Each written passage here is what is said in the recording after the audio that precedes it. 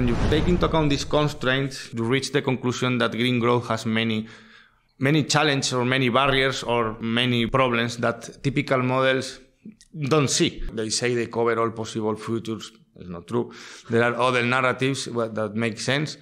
For me, that's crazy. I mean, I really have difficulties to swallow this pill. There is no physical representation of stuff.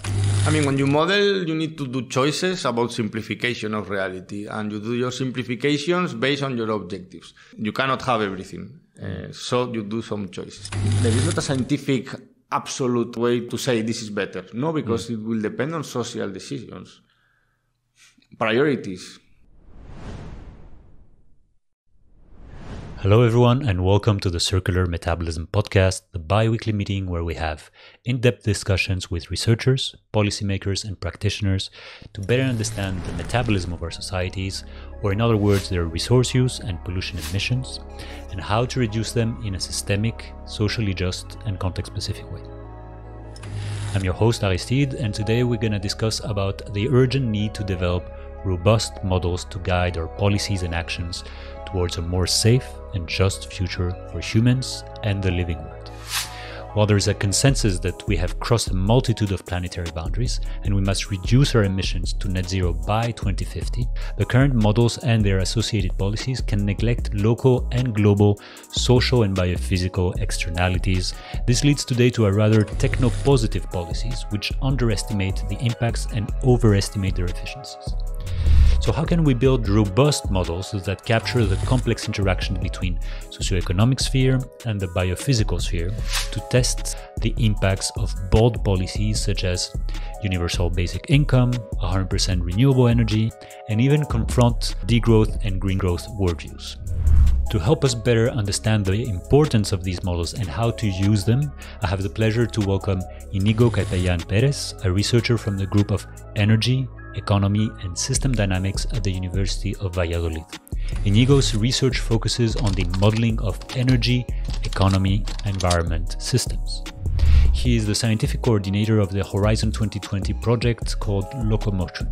In fact, this episode is done through a collaboration with the EEB, the European Environmental Bureau, which is also a partner of the project.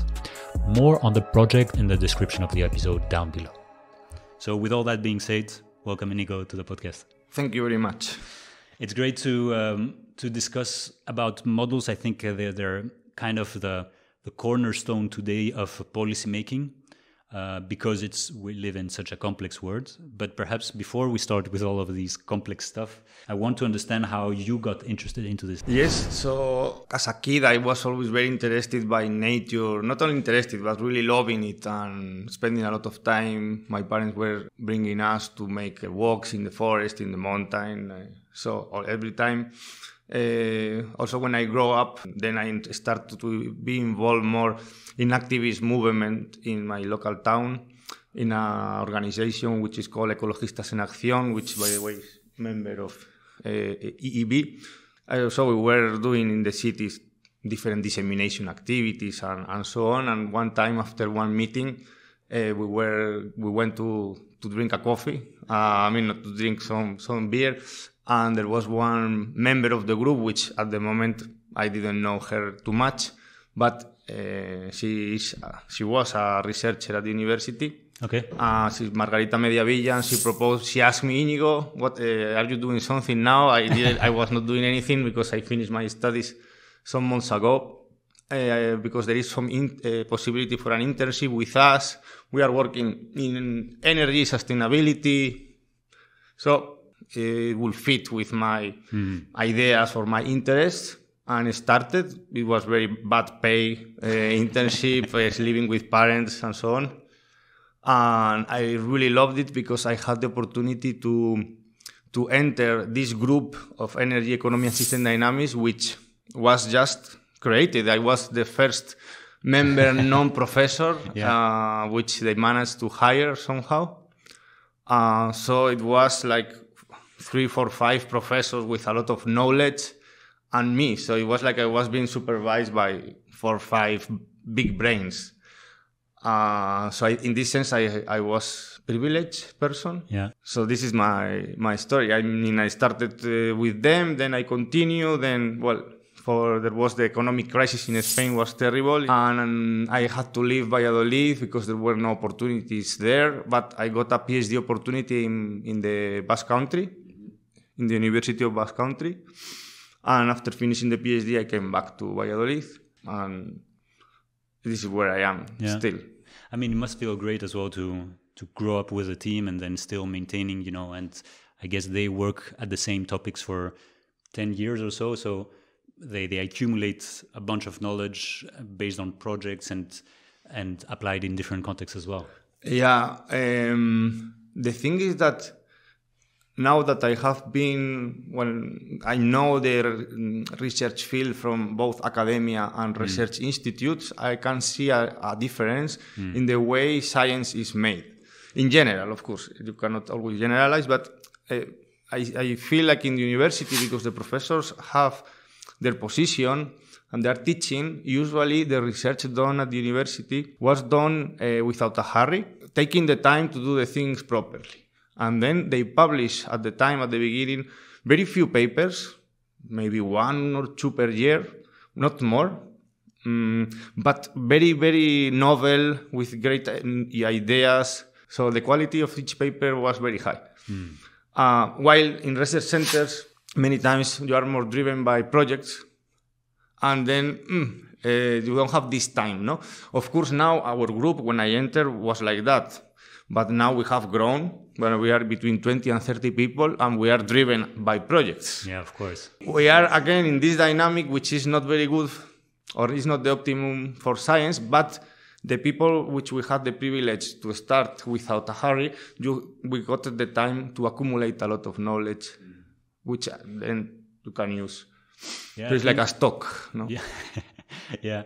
I think that's very interesting because when you deal with complex topics, you can't be in a hurry, right? I mean, there is so many interactions to consider, and the choice is dramatic in terms of what the solutions are at the end. You enable or disable worldviews or pathways and stuff like that just by including them or not. Sometimes it's not by voluntary, right? A number of people don't do it because they think they should exclude well-being from the equation. It's just because they don't know, or it's a step by step. And I think that might be also one interesting way to enter into modeling.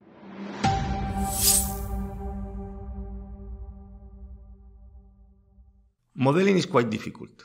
So many times people just use a model which already exists just because it's easier. Because you take a model, you press the button, you get some numbers, and you change one number, you obtain different numbers. If you do this 4 times, you have 4 scenarios, you can publish.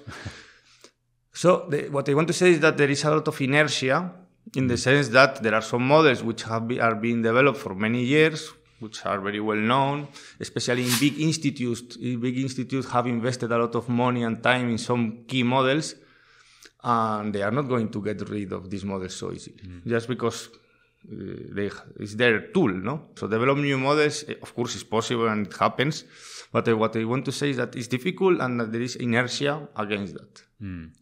Yeah. And also another thing about models is that many times there are many models which share a lot of central assumptions. You have a false plurality of models. There are several reasons for this. One reason I think very important is that each institution wants to have their own tool. You don't want to be dependent on the tool of others. So you have your tool, you give a different name. Maybe there are of course always some differences. Yeah, so there is like the JCAM, the MessageX, the DICE, and all of these. Now, for example, I was thinking also in specific models. If we talk, for example, in energy models, you have a plethora of models. Of course, there are always differences, but many assumptions are the same. Economic models, because then integrated assessment models is the putting together these specific models. No? So they replicate many times what it is already in the field. So just before, what is a model when they're used in terms of integrated assessment model? What does that mean? A model, okay, yes. Well, when you have one model, of course, it's one model. It's code. It's a lot of lines of code, and everything is interacting with everything. But when you are dealing with large models, we need to conceptually organize a bit the content.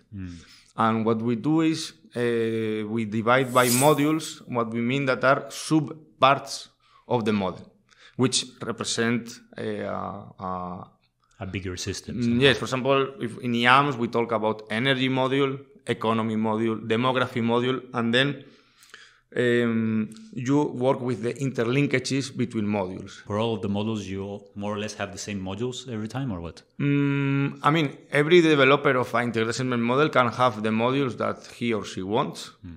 It depends on the dimensions you want to represent. For example, I can, just to be concrete, in William, we have modules for demography, society, economy, finance, energy, materials, land use, water, and climate. For example, we don't have biodiversity explicitly modeled. If we will incorporate this will be probably its own module, no? With interactions, of course, with the other modules, but conceptually. This is needed because to develop an integrated assessment model requires a lot of work for many people. And you need experts of each module, but you also need people able to work on the whole picture. And this was more my role. In LOCOMOTION, I am co-coordinator of materials and energy modules, and also I am the general, let's say, not alone, with another colleague in Valladolid, Ignacio de Blas. We were doing the scientific coordination and trying to make all the pieces match, but it's not us alone, but with all the coordinators of modules. So in order to have a fully integrated model, you need to have a lot of conversations. You need to have a lot of workshops to try things, how to connect, how to make everything consistent. So from what I understand, we do these models mainly is for a couple of things, more or less. To understand how everything is linked and how, if you push there, what is the impact there. But also more and more this is used for policy making, right? So what is the output? Once you have this model, what happens with the model? Well, first thing to say is that a model do not produce results. You need to test a narrative and quantify a scenario. Yeah. This is important, and you need to put inputs in so it gives you outputs. Yeah, because a model is just a program. It's nothing. It's not going to tell you anything by itself. And I like to give the example of the limits to growth report, where many people in the critiques to the model, there were some critiques which could be valid, but most of them were just unscientific. They call the World 3 model a model of doom. Yeah. And this is very interesting because in the original report, there are 12 scenarios, and there are some of them at the end which are not collapse scenarios. They are stabilization, steady state. But it became a famous sentence model of doom, like always it collapses, and it's not true. But it was a way to dismiss the model, of course, unscientifically. So when you want to do, you have a model which is designed for some purpose. You cannot do whatever with it. Even if we try to represent many dimensions, you cannot do whatever. You need to be sure that it is ready to answer your questions. It's for that this type of models, you never finish developing them because, you develop something, you answer some questions, and then come follow-up questions. But then maybe you need to add some functionality, and then you need to continue developing. Yes. So then when you have your research question, you set up a methodology to analyze it properly. And then you try to get some objectives, some goals. And usually there is an iteration, as you said, in the sense that you have a narrative, you parameterize your inputs. Parameterize inputs means put numbers to the inputs. And then you run and you see if your goals are reached. It may happen that, imagine you have 5 goals and you reach 3. But then you need to come back to the parameterization to make some policy more stringent or soften one policy which has unintended effects. Maybe you need to add policies. And if this does not work, what you need to do is to revise your narrative. And what I mean with narrative? With narrative, I mean, for example, we have the green growth narrative, you have post-growth narrative, and this is for all the model. But if you are talking about transport, more specific, for example, you can think about light vehicles narrative, public transport. So the narrative is the story, because a model of these characteristics has dozens to hundreds of inputs, and each of them can have many dimensions. Because, for example, you say, I have 100 policies. For each policy, maybe you need to parameterize hundreds also of numbers. So you need to have a system that what you are simulating is consistent. So, for example, if you are simulating, I don't know, in agriculture, this meat to be grown, hydroponics, yeah. Thank you. Hydroponic, which is a very, let's say, intensive way, modernist, which is aligned with green growth. And then in another part of the model, you implement, in transport, some degrowth policies. This is nonsense, because the society is one, and the society is not going to do different things. It's going to work to evolve in the future with some coherence. So the narrative is very, very important. And here we can also come back to your question about central assumptions. And one of the central assumptions, especially in IPCC, in IPCC models, and this is a requirement from IPCC, because even if IPCC is always in the press and in the street identified as a scientific body, but the eye of IPCC is intergovernmental. We don't have never to forget this. The governments have a role. And in the IPCC process, for the models, they are required that GDP per capita and population are exogenous. So can you explain that? That means that there are some pathways of GDP per capita growth which are not negotiable. So the models answer the question, IPCC models, which technological deployment in many, many sectors I need to do to match with this GDP per capita growth and a population pathway which is usually aligned with United Nations. This is one of the constraints that they need to keep, and that the Intergovernmental Panel is actually their given guidelines. The scenarios from IPCC of GDP per capita and population, until now this was like that. Other central assumptions will be, for example, in general, these models function, not all of them, but most of them work under the logic of optimization. Typically, they have a carbon tax, and they try to find the carbon tax which minimize or reach a target in temperature or in emissions. Well, in our models, we do policy simulation, not policy optimization, because we think that the world doesn't work optimizing anything. And also because it's a very strong assumption that a carbon tax or a price can drive everything. So we know that prices are very crazy, that there are a lot of influences, and there is a lot of behavior of humans which do not correspond with prices. So it's not that it is not related, but it is not all driven by that. So this optimization procedures is one difference, also, which is very, very important. And then other limitations of models is that, for example, that they are blind to some dimensions, which for us, for example, are very important.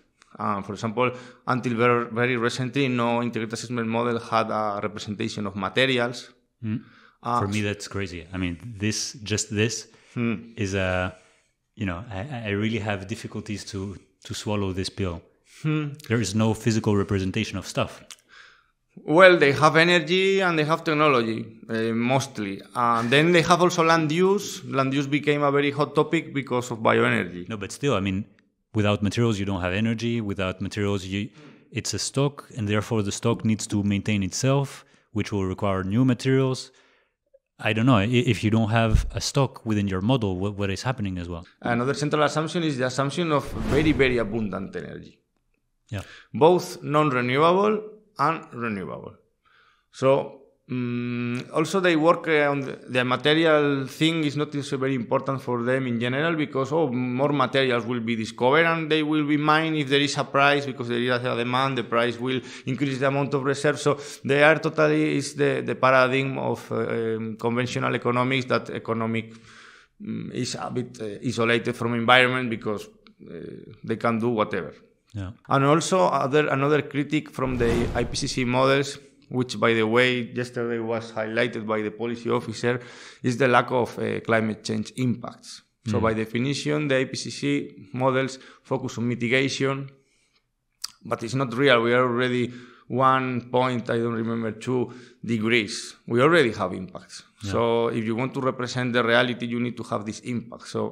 And I think there is also, when I was talking with Lawrence Kaiser, he was also mentioning there's no convergence between, let's say, the rich industrial countries and the emerging countries in terms of they should meet at the middle, in terms of material requirements, the income, the GDP, all should somehow converge at a certain point, right? If we want to be just. Yes, but the IPCC scenarios don't go in this direction. Yeah. So it's funny how... This is the narrative. So it's like the IPCC does an effort to cover they say they cover all possible futures. It's not true. There are other narratives that make sense, but they are outside of the IPCC. But there are other research groups which, with our capabilities, we modestly try to test them. So from what I understand, the IPCC gives a brief to all of the modelers. We would like to test this, and that. Run your models and give us what the scenarios are. Well, it's not so direct or so like command, no? But IPCC is already 30 years, a lot of meetings to try to harmonize inputs, outputs, intermodel comparison projects. It's a relatively small community. They know each other a lot. They collaborate a lot. So it's more the result of a community than the result of heterogeneous groups doing different things.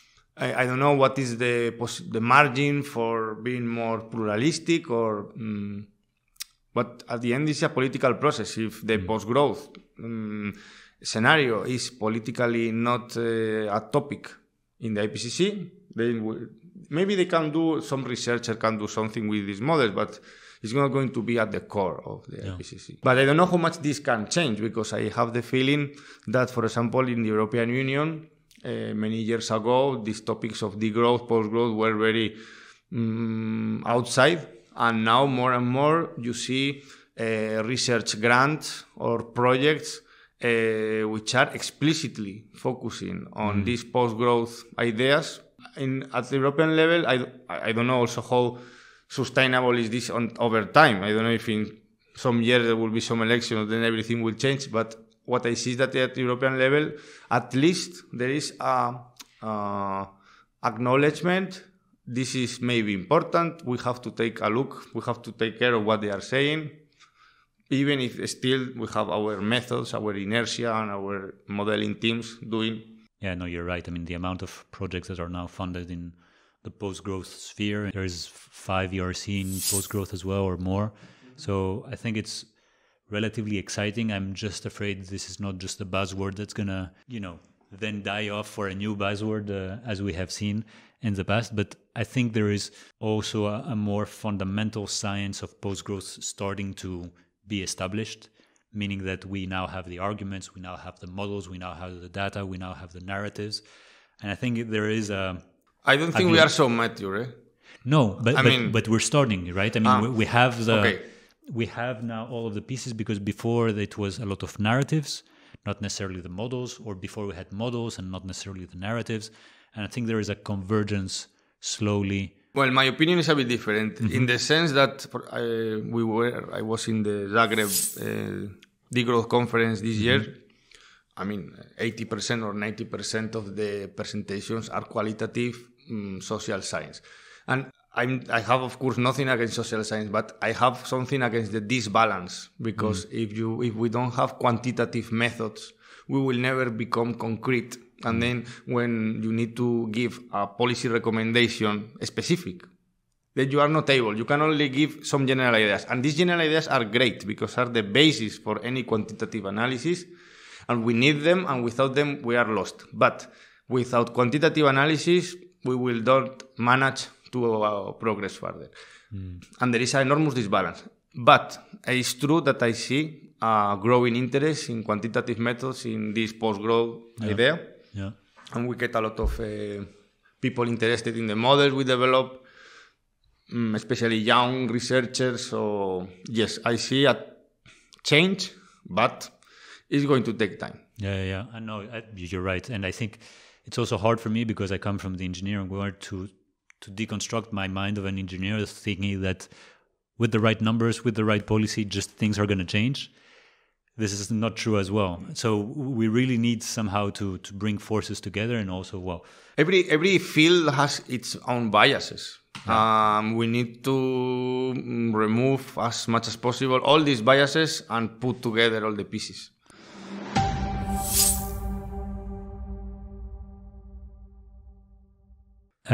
We have not talked yet about William, which is the name of the the integrated assessment model that is, if I understand correctly, like the improvement of Medeas, a previous integrated assessment model, but is the one that you have within the LOCOMOTION project. What was a bit the rationale within the LOCOMOTION project? What were something was not there yet, and we wanted to firstly address some of the central assumptions that we just mentioned before, but also that you wanted to improve methodologically from the previous IM. Yes, so, in the Medeas project, which was a H2020 project with many tasks and objectives, one of the important tasks was to build the Medeas models, which my group was fully in charge.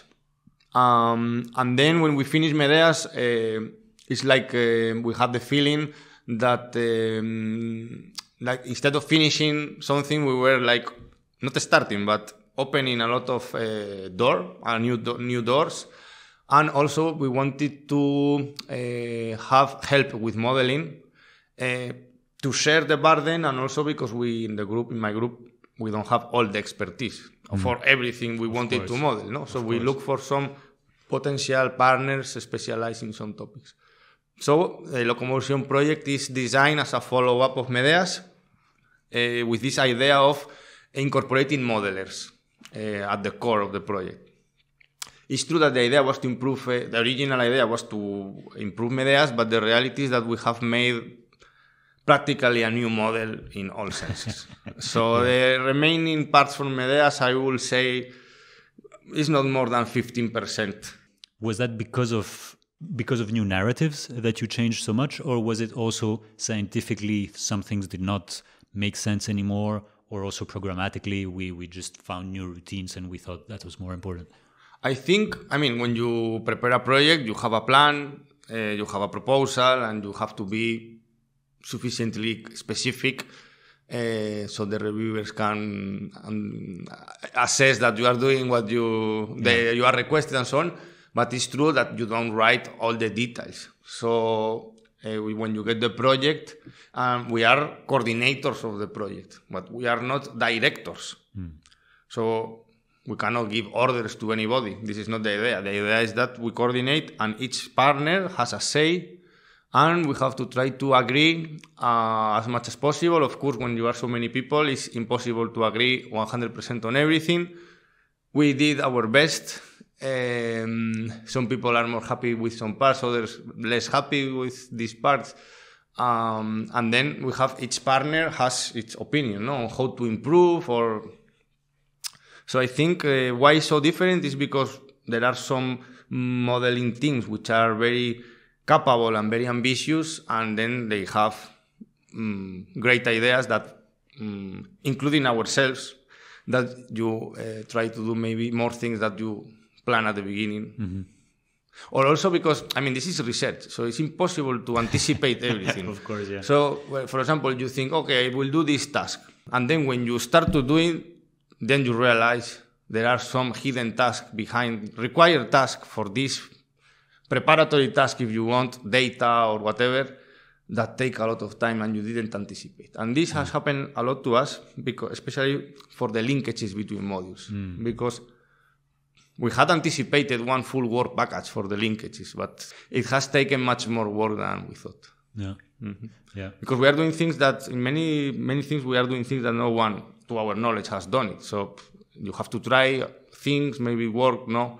Then also we have the computational problems because the model is very big. We have a lot of dimensions. So there are some things that maybe you know how to do them, but they take too much time, and then you need to simplify in order to have a model which runs in a reasonable time. You mentioned the modules, like we have land and water, climate, energy, materials, demography and society, economy and finance. You also had like a temporal scope and also a geographical scope. I think what's something which for me was very interesting or very promising is that your narratives opened up to some less explored paths, let's say. So these are two, in my opinion. First is, of course, all of the justice element. And this can be like a fair transition. This can be a post-growth transition. This can be an equality transition, that type of sphere. And then the other type of sphere for me, which was extremely interesting, but I have a huge bias, is the material interaction between all of that, right? So when you're talking about materials, of course, it has an impact to everything, to land, it has an impact to water. When we see lithium, what is the impact of that? It has an impact of energy, and it's also bidirectional, right? I mean, you need materials for energy, you need energy for materials, and so it complexifies this so much more. A comment to what you have said, many of the feedbacks with materials and other modules are not represented in the model. Some of them we are working on them, and some of them are outside of the scope. Just not to give an idea that we have so much integration, of course. No, but you mentioned, I think, like, what was it? Material scarcity or mineral scarcity? Yes. Already this seemed to be like essential, you know? Yes, no, I was thinking, you mentioned, I think, links between materials and land use. Well, if in materials you include wood, yes. But if you are thinking about mining impact, no, because one thing I should say is that this is a model which does not have geographical detail. We have regions. Yeah, so you have one rest region of the which world. is India, we have China. So we are not able to see local issues. You have what, 40... We have 9 big regions of the world, which are, let's say, Russia, China, India, Southeast Asia.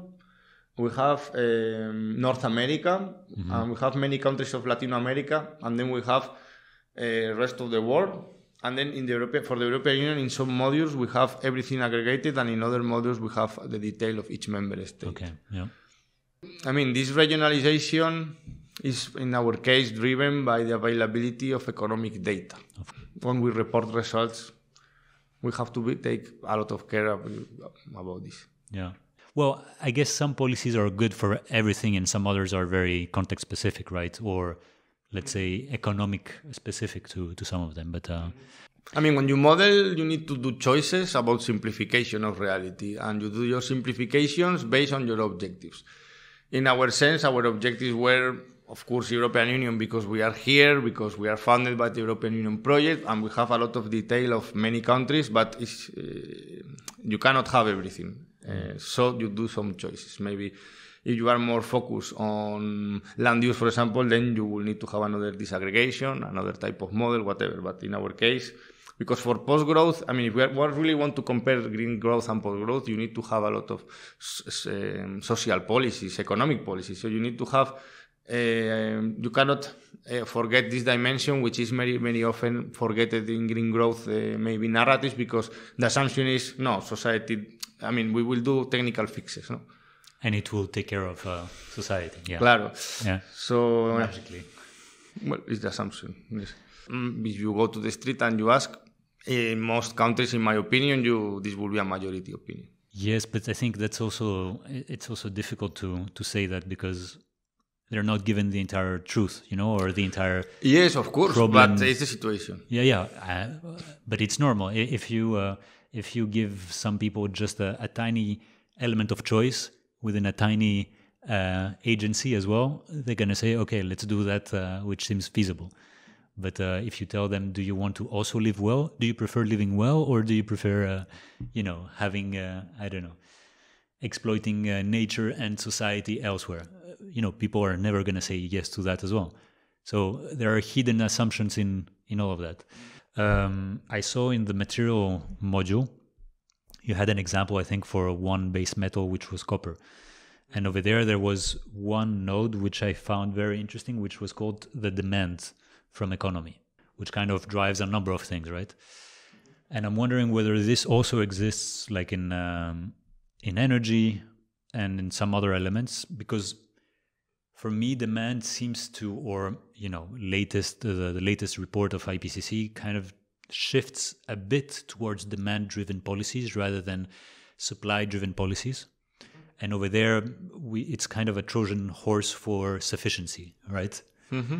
I'm wondering, how does that fit within the narrative? Was that already existing there, or do you see the demand as an important lever to tackle or question sufficiency stuff? So your question is about behavioral change, no? In general, because you have the demand, you have the supply. Yeah. If they do not match, there will be some adjustment. And in what you are mentioning about copper, this is what we have. There is an economic demand to produce some goods and services to fulfill the demand.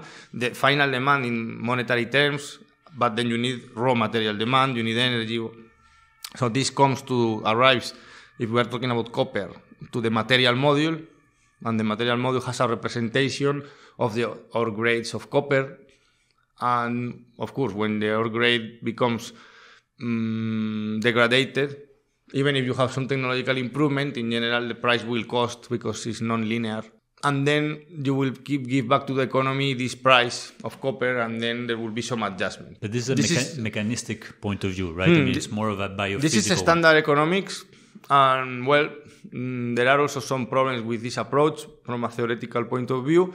But this is the way we have dealt with in the model, because even if this approach can be criticized, to my knowledge, I'm not sure to have a better option right now. What we did in Medeas, for example, and we still are doing for some metals here, not for copper, is that because the demand of copper we know very well from economy, because we have a sector, we have input-output structure, and we have a sector of production of copper. So we have 4 material sector individuals, which are nickel, copper, aluminium, and maybe iron. Mm-hmm. Then we know from the input-output, but for the rest of metals, we have some aggregated sectors, rest of metals, so this is all aggregated, you don't see anything. So we have some bottom-up calculations which come from the Medeas approach, and what we do is to try to compute the demand of these materials, and then compare with the available reserves and resources from USGS or whatever, an external source, and then you track how much you are consuming of this stock. The difference between the two, yeah. And for some materials, in some scenarios, you don't deplete the reserves. In others, you deplete the reserves, and this is what we call a scarcity indicator. But we don't feed back the scarcity in the model in the sense that, okay, you don't have silver, then you stop installing PV. It will be extremely easy to do if the NL's reserves below zero, no more PV. This is 5 minutes. But the question if it really makes sense, no? Because that data about the reserves of many metals is very bad. It also fluctuates, if you do exploration and the reserves get bigger, and how do you... Basically, we didn't have sufficient time to analyze this issue of materials, reserves, and resources. So we took some data that we know are not robust. So we think it's more fair not to feedback, but give the information that, okay, if you believe that this source of information, of data, of reserves, of silver, you delete, then you have consume all of it. The message is the same, if you feedback in the model or not. It's like... the models are tools to make us think. Yes. Many times models are very misused, and it's interesting that there are many people I don't know if you have interviewed these people with this view in the podcast, but I would recommend because they have a point. They criticize a lot models and they think that models are not useful. Uh-huh. And I think, well, there are always some theoretical points which you can agree. But I think for many people, they have seen so much misuse of models, of course, that they identify modeling as a bad scientific practice. It's because, as I said, it's very easy to get numbers from a model. And the central assumptions can be that bad. Can be hidden, and if you are a user, maybe you are not aware of them. And you can misuse the model and you cannot understand very well what you are doing. You will always get numbers. Yeah. So it's dangerous. I think it's a guy called Box or something like that, who said like, "Oh, models are wrong. Some are useful." But it's a famous sentence in modeling field. Yes, I think I didn't answer your previous question about the novelties or the strong points of William. No, maybe this is quite important. So for us, maybe the central point, and that's the reason we call the model William. William means within limits. So we are very interested about introducing in the socio-economic sphere biophysical potential limitations.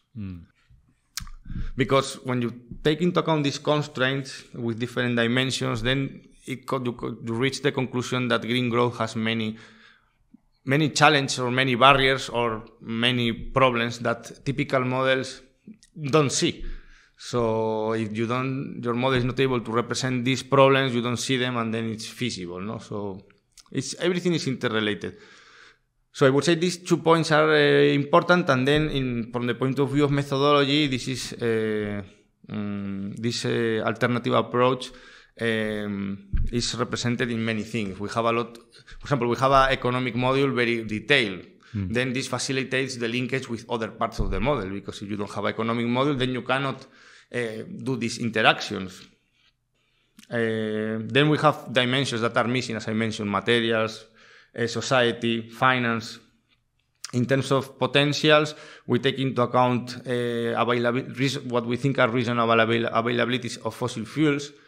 But this, for example, many times is not well understood, because the idea is, if we need to get rid of them, why is it so important to model them, let's say, peak oil thing? But now we are using 80% of fossil fuels. If you want to represent a transition from state A to state B, seriously, you need to have a good representation of the starting point. The fossil fuels are going to be very important in the next years, because it's the base energy to do the transition. With what are you going to do? Renewable, So it's important to have a representation. To spend a lot of time modeling fossil fuels doesn't mean that we want them to be, but many times it's not well understood. I just want to stress.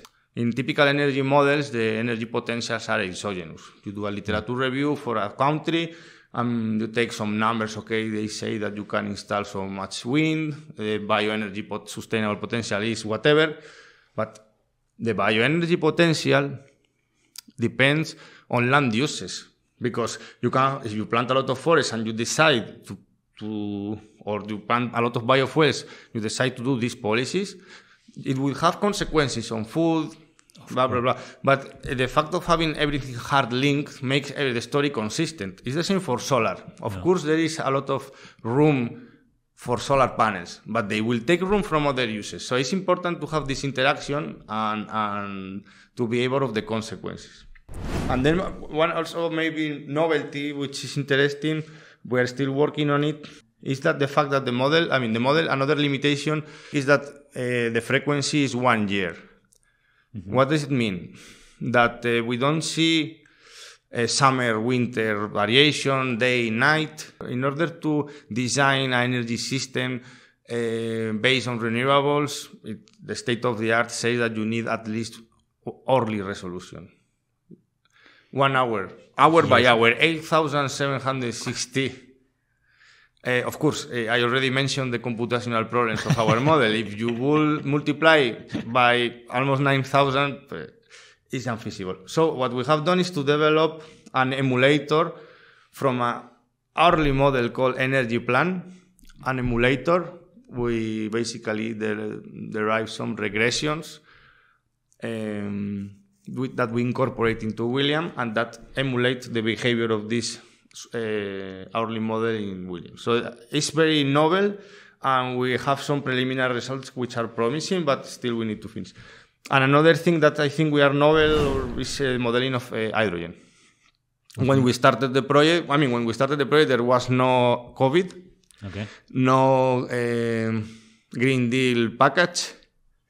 So you were thinking about it before the EU kind of... No, we decided on the way. Okay. This is one example of more work because the reality changes. Yeah. And also I would like to stress that the model is still not finished. We will release, of course, at the end of the project in December, end of November, what we have. We have to disclose everything.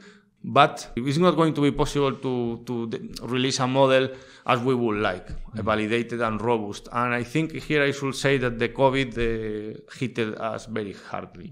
Because the only way to make this thing work is to have workshops, physical workshops, where everybody meet and problems and we test things, and with online meetings it was not so functional. When it was again possible to travel, we started to do every 2-3 months one workshop with 10-12 modelers, and then we progressed a lot, but we already had a delay. Yeah. So yes, we will release the model and we will explain what is the quality of that model, and we will continue working in the next months to have a proper version. So when you talk about biophysical constraints, what do you mean? I mean, is it kind of downscaling of planetary boundaries, or what is the constraint there? There are different types. One type is, for example, materials. And even if it's a constraint, you don't need to hard program that constraint. And I gave the example of the scarcity indicator, no? So the idea is that economy, even if it is the quantity is usually represented in euros, behind that there are physical things, materials, energy, kilograms of food, kilograms of whatever. So the idea is that the model is able to represent as a mirror, or as two sides of the coin, the monetary dimension and the physical dimension. And then we track things. Some things are hard linked, others not, depending on the difficulty. So if you say you are producing X electricity, we have the terawatt hours of the different sources. And if you want to be 100 renewables and you have enormous demand and your country does not have sufficient potential, then you need to import or whatever, but we account in this way. In this sense, all models account for that, but the difference is that we are, with our integration and some assumptions that we do, that we think that are more realistic, the potentials are, for some of them, especially for wind, are lower than for other models. So we also had this behavioral aspect. You call it behavioral. I'm not sure it's 100% or what is the extent of behavioral element to it and how much is other.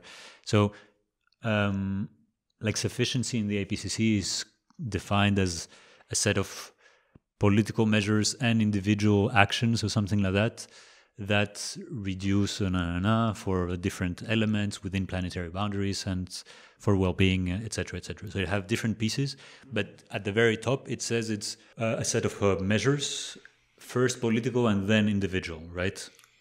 I think there is no consensus in the literature about the definition of behavioral change. Some people also talk about lifestyle change. Yes. So in my group, I think the understanding, we do a dichotomy between technological changes and behavioral changes, in the sense that behavioral change is what you, individual with your own behavior, you can change. So for example, the typical examples are diet change, not having a car, not taking the plane.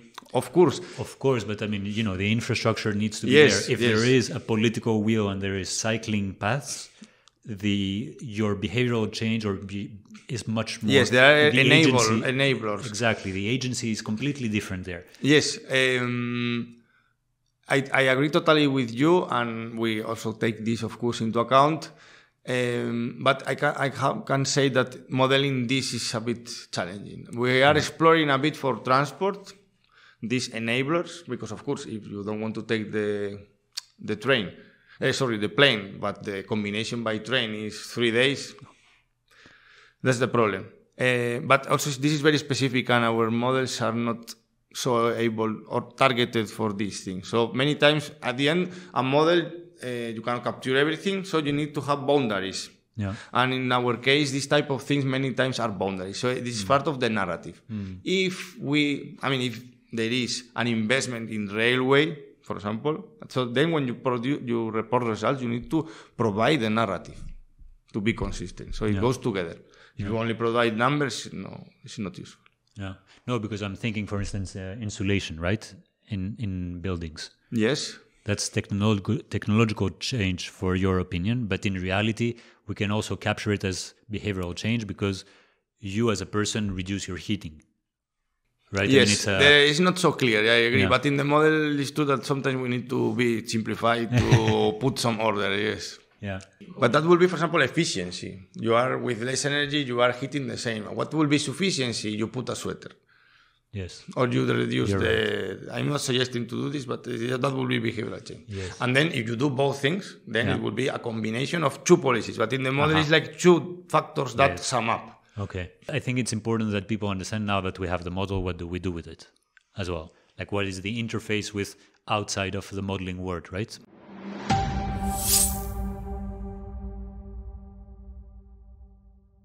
Small break before the next part. If you enjoy this independent podcast, you can support me on Tipeee. The link is in the description below. You can also help me reach more people by subscribing and leaving a comment. Many thanks, and on to the next part. So we've talked about the model and the modules of the model and a bit the interlinkages.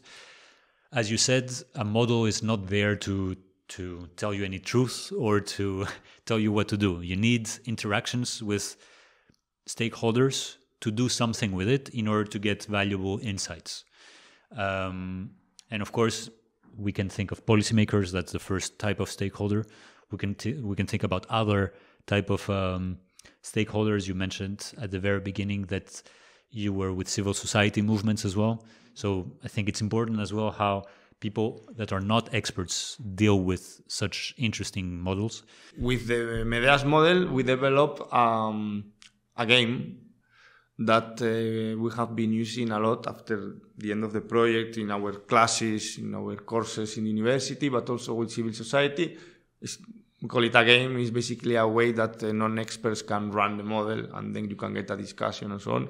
But what do they do with this? So do they have sliders and they say, okay, we're going to do more of this, more of that, and this is the result? Basically, yes. Yeah. And then they see the results. Most of the times they are surprised because the effects of their choices, they do not match with their intuitions. Yeah. Because this is the idea of game. I can do a presentation and explain what you get, and this is very passive.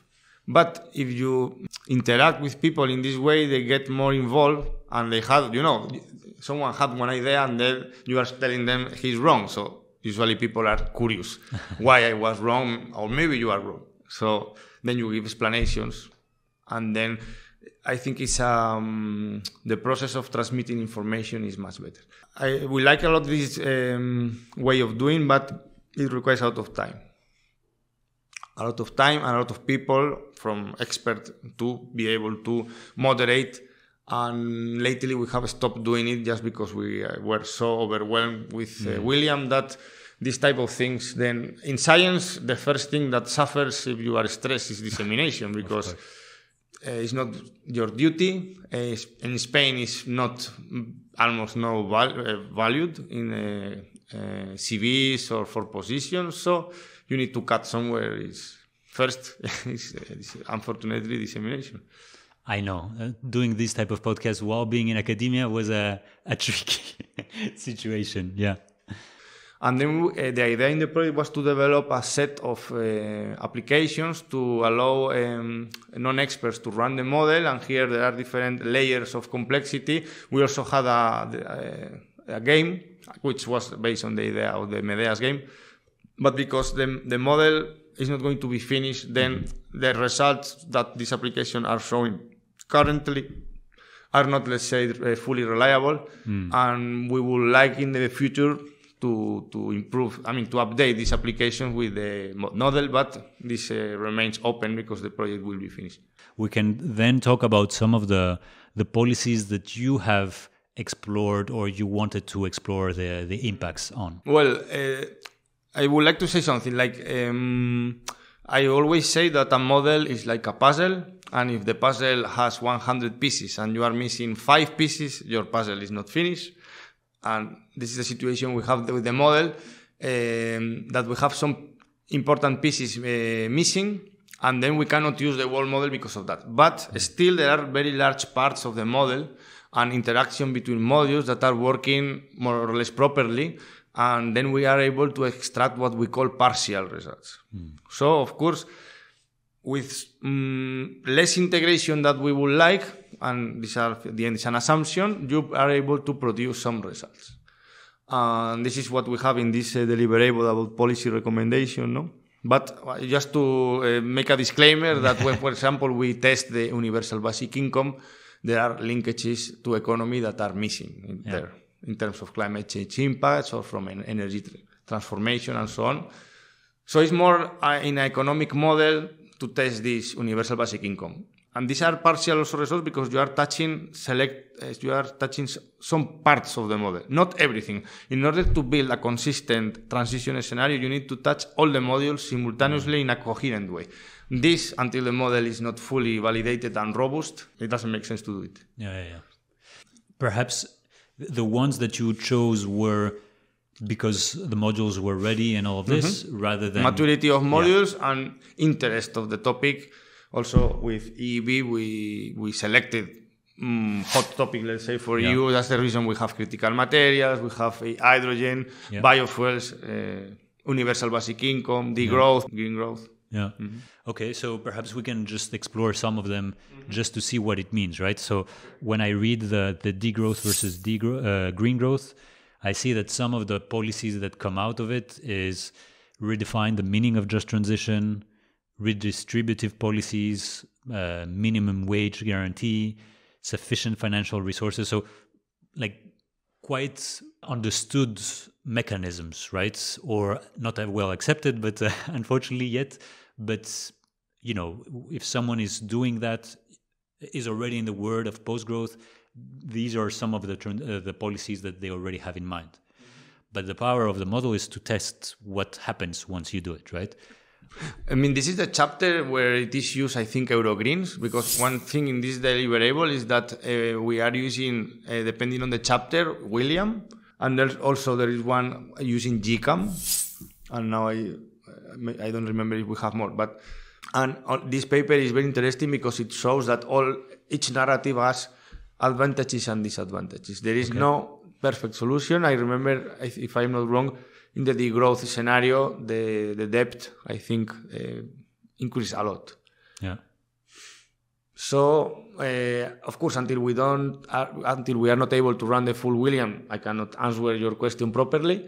But my intuition, even before seeing these results from PISA, is that there is no perfect solution because the problems that we face are very complex. And when you solve one problem in one part, you can create problems in others unintendedly. So, I think it's quite interesting, though. You mentioned that when running this model, we also see, for instance, the greenhouse gas emissions compared to today. The degrowth is by far the one that achieves the most decrease. So over there, I think it's quite interesting to see some biophysical, some social, but then you also introduce some economic or financial one, which are the debt elements. Of course, this comes out of our discussion of scientists to, well, should we just eliminate debt? And therefore, at the end of the day, you have Gini coefficient, which is going in the right direction, greenhouse gas emissions that are going in the right direction. I can imagine it's very hard to negotiate once you have these results, right? I mean, at the end, when you learn applying this type of models, is the transition, even if for many years it has been explained as a technological thing, it's a social and political thing. There are choices, and different choices imply different outcomes, and there is not a scientific absolute abstract way to say this is better. No, because it will depend on social decisions, priorities. If we, for example, talk about behavioral change and we need to shrink consumption to reduce, for example, emissions or in general environmental footprint, I don't know, maybe some people will become vegan, but will take a plane, I don't know, once per 5 years because they really like to travel far. But maybe some people love meat, but they will never take the plane. I don't want to say that all the solutions are behavioral change, but what I want to say is that there are social, individual, and also social decisions about where the budget of the country goes. This is totally political and social, and you can favorize some sectors or others. Yeah. How much? So you're absolutely right. How much they're entrenched in socio-political challenges. I think there are some others that also go into completely different directions. If I take, let's say, batteries, right? Which, Europe is really going towards the decarbonization, of the energy system, let's say. Then you add geopolitical issues. You also add this flow versus stock dynamic. Like, are we going to have enough at the right time of lithium? So it's not even a matter of stock. It's more of a matter of flow. Both, yes. I think it brings up biophysical, geopolitical, and political elements that are fascinating. This is a very good example also with choices, no? In Spain, there are several proposals for lithium mines. Mm-hmm. Are people ready to have some lithium mines and having cars, electric cars, or they would prefer not private cars and no lithium mine? Of course, it's a simplification, but we cannot get everything. Yeah. How do we navigate with these models? How can they help us explicit right choices, right? Because I think that's also one of the difficult elements, is that today we think that the only way forward is by doing this, a techno fix, let's say, and this implies, a new form of neocolonialism, if you will, from Latin America, right? We accept that we need to decarbonize, we accept we need a lot of lithium, and therefore we don't accept, or we don't hear about this will impact the land use over there, this will impact the society over there, etc., etc. Mm-hmm. So how can these type of models help us better explicit the real choices that are in front of us? Yeah, I think for me there are like two main types of applications. First application will be to show that the green growth paradigm has some important barriers. And this you do by integrating ideas or information that is not in conventional models. I'm going to give you some examples.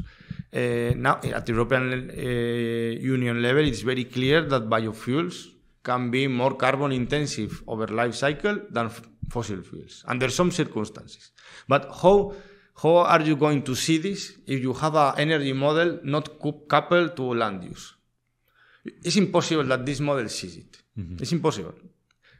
You can have, if you are very, very smart and you have a lot of knowledge and intuition about that, but it's not obvious. It's not obvious.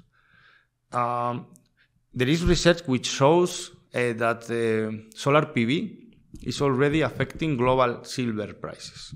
So you have a demand from energy affecting materials and prices of silver which go to economy. No? So how can you capture this and understand the importance of the problem if you don't have these three dimensions?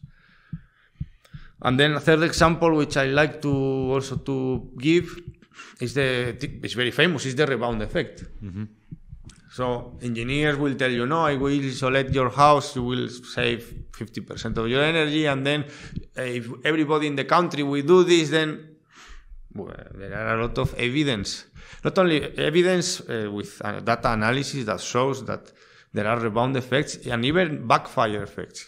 Under some circumstances, imagine that some person which save this money for heating decides to take cheap flights to wherever for 30 euros every weekend. At the end, what you get is a rebound effect because you can only see that if you have economy and social behavior module. So the issue that the renewable energy return on energy invested is going to decrease at the beginning, at least, of the transition. They don't see all this. And the second possibility with these models is, okay, with these problems, or this representation of reality, what could be the solutions? And in this sense, you can explore alternative narratives, or you can change things. I don't know. So it's more like critic, and the other is more propositive. Mm-hmm. It arrives at the right time as well, right? You know, I mean, we also had a lack of imagination for a very long time. And I think now we need to propose stuff. Not only, I mean, we know, a number of people know that green growth is materially not doable, or, you know, the decoupling happens not at a sufficient pace to make it worth in the 2050 window. So we know all of that, but what do we do? And I think there is a sterile ground that we need to make much more fertile, and also say that not only it's possible, but there is some interesting policies that can also redistribute, some interesting policies that can also have much more interesting benefits from the green growth, which fixes the technical issue but doesn't touch the societal issue, right? There is a unspoken truth of the green growth that, you know, trickle-down economics and somehow magically everything is going to solve itself. So the hard connection, I think, helps to... Well, it's always easier to criticize than to propose. I think in every aspect of life, you can see something that you don't like, you will criticize. What do we do? I think this is natural. Well, I'm not sure if there is enough evidence piling. I mean, evidence, not in a scientific sense, but in a volume terms, because then when you talk with people or you go to conferences, or most people are very surprised when you show this type of things. And then, as we were saying before, there are different profiles of people working in institutions, no? There are people who maybe are more, let's say, scientific approach to looking for the truth, but if you are looking at an institution which is politically driven, you have to fit there, or this is not your position. So we are careerists which want just to please up, to be up. So even if we are talking about science, well, there are a lot of non-scientific things which are very important.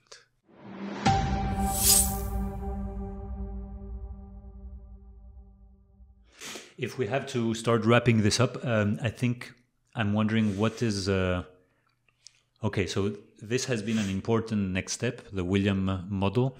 Of course, there are still some elements to be finished and all of that. What's exciting for you in the pipeline? Like, what do you think is relevant that we still need to do? I think the urgent thing is to make it work and then get results. We have already a lot in the pipeline, and next year I'm sure we will have a functioning model. In this project also, this is the normal dynamic. You spend 4 years developing something.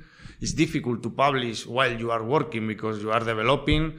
Of course, you can always publish preliminary work. This, for example, creates different problems in different institutions, because in my case, okay, I already... it's like I don't need so much more publications, but students and PhDs need this publication. So we are research, we are in a university, we are in my group. We are not a research center which has commissioned something. So we need to, at the same time, reach project goals, academic goals, group goals. So it's complex. Yeah. No, but let's go back to yourself, right? Myself, okay. You were...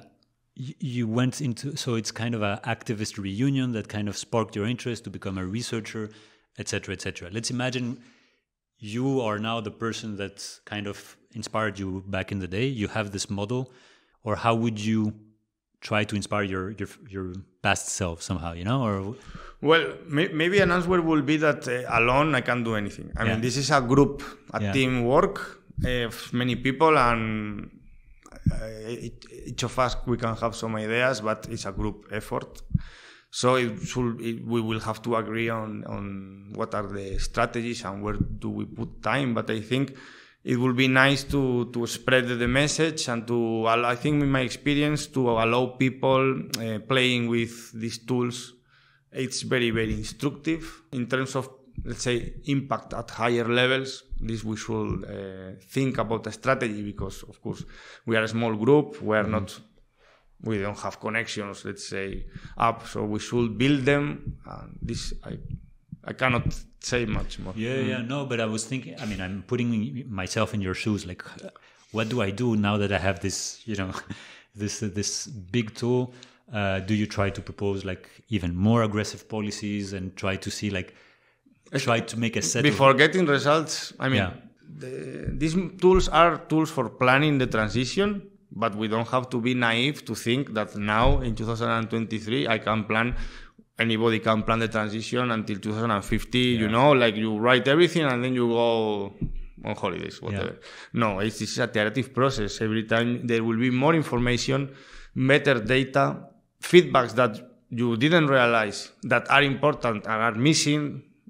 I think this should be an iterative process with policymakers in order to adapt the plans to the most updated information. This is also why it is socio-political, and this tool is helping. It is not telling you in an optimization way what to do. For me, it's nonsense.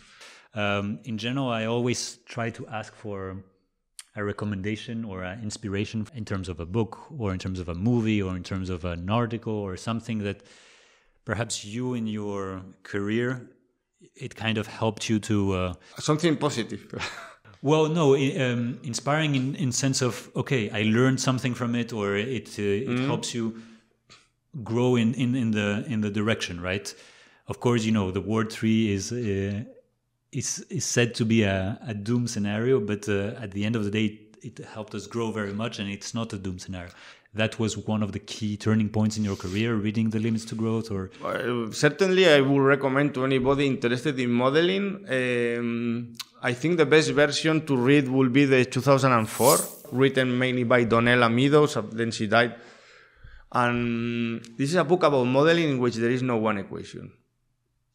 And it's suitable for anybody interested in the topics, and really helps you understand what is a model, how to use properly a model, how to play with a model, forgetting about this obsession for numbers and quantification. Quantification is a means to achieve your objective of understanding the system. Yeah. So this book is very recommendable, and maybe another book which for me was very interesting is a Collapse from Jared Diamond, which is a classical.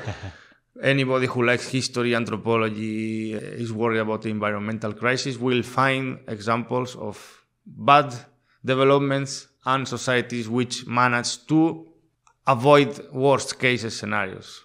Okay, yeah, great. I mean, of course, from Donella Meadows, I would also highly recommend the Thinking in Systems book, which, at the end of the day, we're just... And also, maybe if I can recommend third book, yes. Kropotkin, The Mutual Help. How do you translate in English? I don't know. Yeah. I think this book has over 100 years, but it's amazing. And also because it was published to respond to a scientific paradigm which was dominant, about the misinterpreted Darwinism, to show how a societal dominant idea can be completely wrong. Mm-hmm. Yeah, I hope we're at that level right now. But in any case, many thanks, Íñigo, for this conversation. And also thanks to you all for, sticking with us until the end. I think these are complex topics, but if you like this conversation, what I would suggest is to listen to one or two others that we have made on the podcast. The post-growth project from Julia Steinberger, Jason Hakel, and Yorgos Kallis. We talked about degrowth models as well with Lawrence Kaiser. So yeah, just go explore more and if you want to have a further discussion or comments. Thank you for the invitation. It was a pleasure.